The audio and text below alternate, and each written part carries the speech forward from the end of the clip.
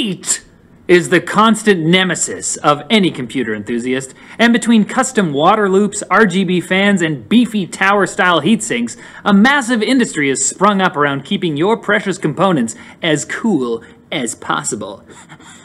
Not a problem for me.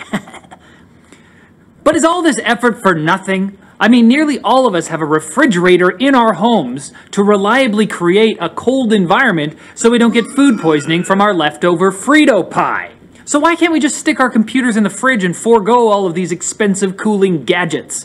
Well, other than the fact that your cables will stick out of the fridge and cause you to lose cold air, embarrassing, there are actually some pretty big issues with the idea. The first thing to remember is that a refrigerator is designed to remove heat from food and then turn off its own compressor once everything inside gets down to a cold enough temperature, relying on insulation to keep things cold for a while before it has to kick back on. Although the fridge might have